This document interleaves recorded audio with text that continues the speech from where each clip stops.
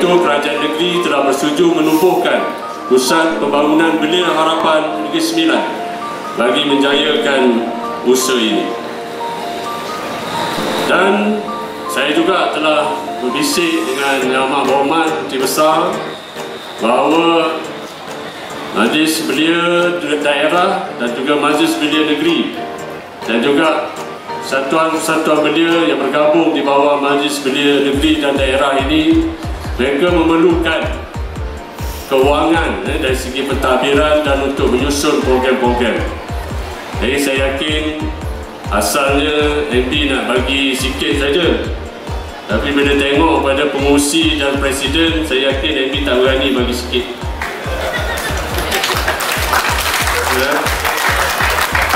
Sekali dia menjerit, semua orang akan ambil perhatian. Jadi kita ucap terima kasih. Nanti Yang Amat Berhormat saya yakin akan mengumumkan sumbangan kepada semua satuan belia, insya-Allah. Mudah-mudahan dengan sumbangan ini kita dapat membangunkan lagi belia.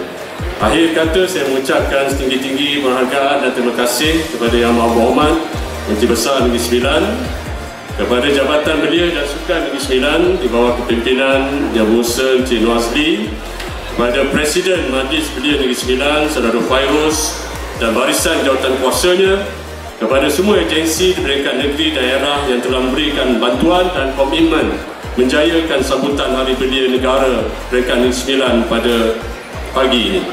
Saya juga mengucapkan syabas dan tahniah kepada penerima-penerima Anugerah Belia Perdana Negara Peringkat Negeri Sembilan bagi tahun ini. Kita memperkenalkan dua anugerah baru, iaitu anugerah tokoh jasa belia, tokoh-tokoh yang telah memberikan sumbangan yang besar kepada pembangunan belia, dan juga kita memberikan anugerah kepada tokoh-tokoh belia harapan negara, mereka yang telah berjaya di peringkat awal, di peringkat muda lagi dalam mencipta kecemerlangan dalam kerjaya dan bidang yang mereka ceburi. Dan saya berharap bahawa kita akan menjayakan sambutan ini hari ini dan besok, dan saya berharap kita akan dapat memberikan kerjasama dalam membangunkan belia di semua peringkat. Saya mengambil kesempatan ini mengucapkan selamat menyambut Hari Belia.